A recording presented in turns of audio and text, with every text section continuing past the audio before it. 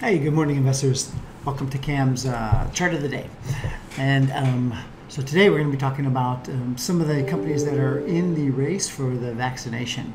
So here we got AbbVie, Gilead, Pfizer, GlaxoSmithKline, J&J, AstraZeneca, Novartis, and I put the S&P 500.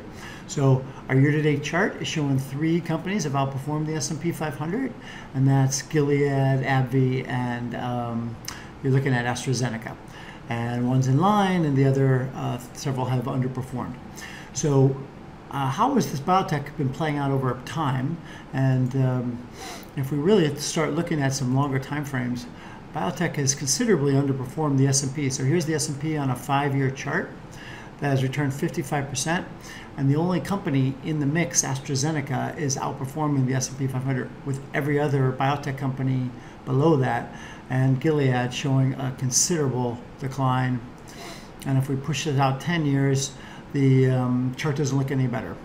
Okay, but really what we're interested in is what the market thinks year to date and how we feel that the trials are going. And so since the coronavirus has taken place, and since March, we're looking at here the S&P 500 at the lows is up 15%. Well, you have two winners here, AstraZeneca and AbbVie are leading the charge.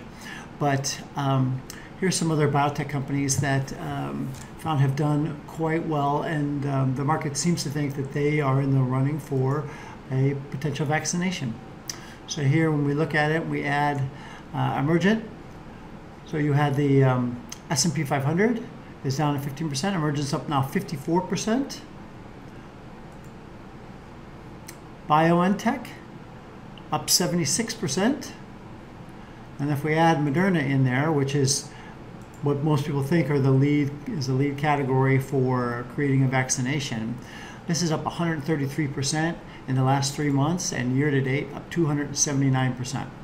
So these three last companies are really kind of leading the charge in the vaccination. And if you really want to follow whether you think that we're coming along in the right direction, probably be watching these three as opposed to possibly all the rest. Okay, thanks to Stuart Cruz for your video chart of the day.